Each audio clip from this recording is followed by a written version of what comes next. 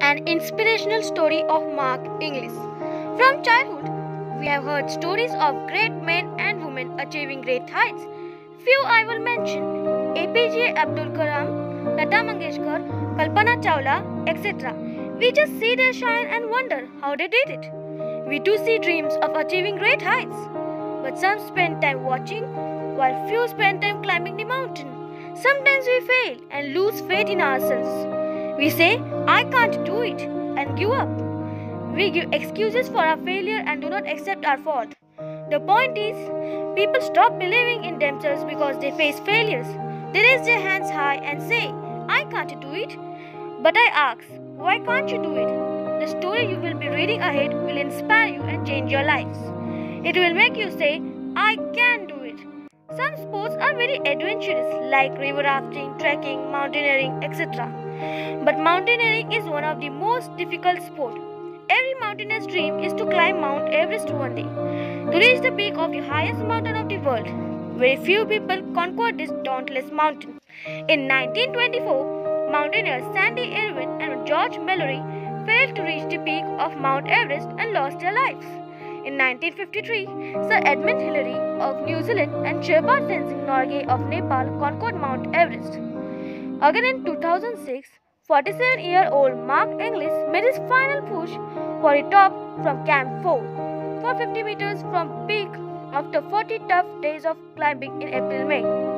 Now you will say, yes, he climbed Mount Everest, a great achievement. But what's so inspirational in this? So let me ask you one question. Which body part will you trust on while climbing a mountain? The answer is our legs.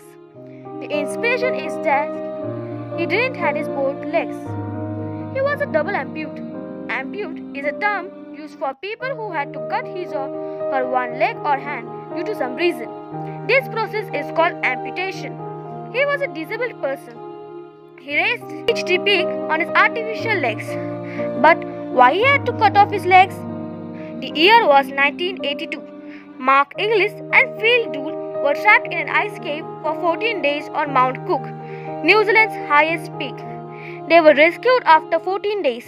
They both suffered frostbite, an injury to body tissues, nose, fingers or toes due to exposure to extreme cold. They both lost their both legs, but the frostbite chose the wrong person because Mark Inglis was not one of them who spent their lives crying for being disabled. He gathered courage and conquered Mount Everest.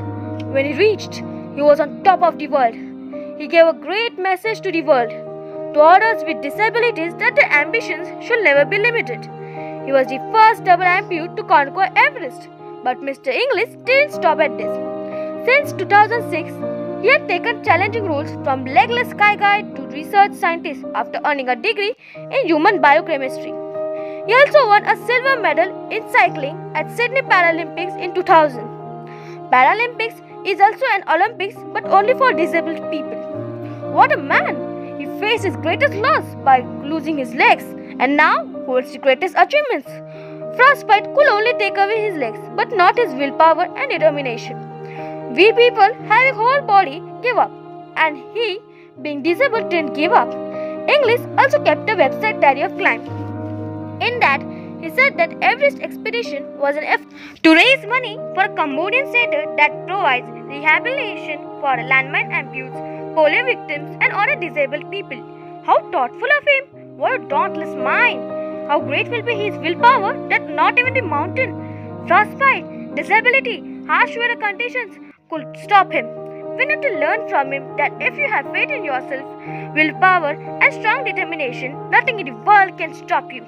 If he did it, why can't you? You can do it too. Ask yourself the question. I will be back soon with more interesting videos. By Rishikesh Ramesh Mane.